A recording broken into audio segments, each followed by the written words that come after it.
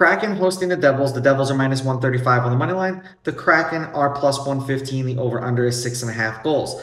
The Devils laying a goal and a half on the puck line are plus 205, while the Kraken getting a goal and a half are minus 250 on the puck line. The Devils are on a 5-game winning streak. The Kraken have lost their last 2 games. These teams have played each other twice. The last game they played, the Kraken won 4-3 in a shootout. The game before that, the Devils won 4-2.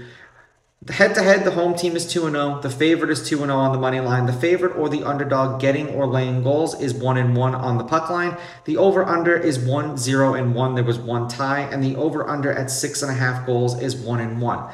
The Devils are 26-18 against the spread. The under is 21-20, and they are 18-2-1 on the road this year. They're better on the road. Both of these teams play better on the road than they do at home.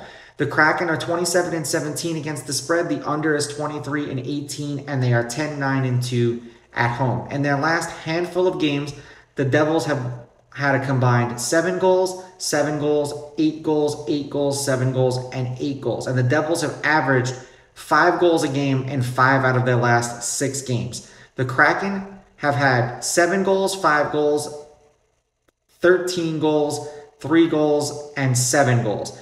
And before they started losing, they were averaging 3 goals a game. I'm going to take the Devils with the money line. I'm going to take the Devils laying the goals, and I'm going to go over in this game. I just think this will be like a 5-3 kind of game. These are just my picks. If you disagree, please go with your gut, and please bet responsibly.